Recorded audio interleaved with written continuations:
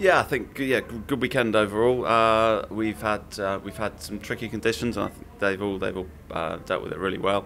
The conditions on Friday, we never really got properly dry conditions. So going out to qualify for the first time for a lot of them on dry tyres on the track was they did very well, and then some really good lap times in the race yesterday, considering it was still quite windy. Then the morning warm-up this morning, we saw the wind had died down, some really good times for morning warm-up there, so I was really looking forward to see what they could do in the race this afternoon. And unfortunately the heavens open, and safety obviously has to take priority with standing water on the track. We had to cancel the race.